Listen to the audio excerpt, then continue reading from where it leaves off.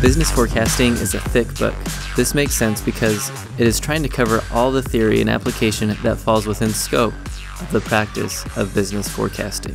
I had one professor tell me that books with fewer pages are harder because they expect the reader to extrapolate from theorems and lemmas. Books with more pages hold the reader's hand a little bit more. This is the case with business forecasting. It is a thick book because it spells forecasting out for the reader. I loved this.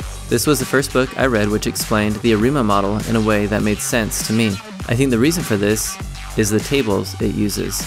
Tables are useful for people who are still getting used to reading formulas like I was years ago. Trying to comprehend new formulas is difficult. This book breaks up some calculations as one would in an Excel spreadsheet. It allows you to follow the calculations. I like that this book talks about practical and political issues surrounding forecasting in a company. This is a perspective that is not normally covered in forecasting books. For example, I learned about ABC, XYZ analysis in this book. Finally, I like how much time is dedicated to linear regression and multiple regression. Most machine learning methods require the same data setup that regression-based time series methods require. Having a good understanding of regression pays dividends.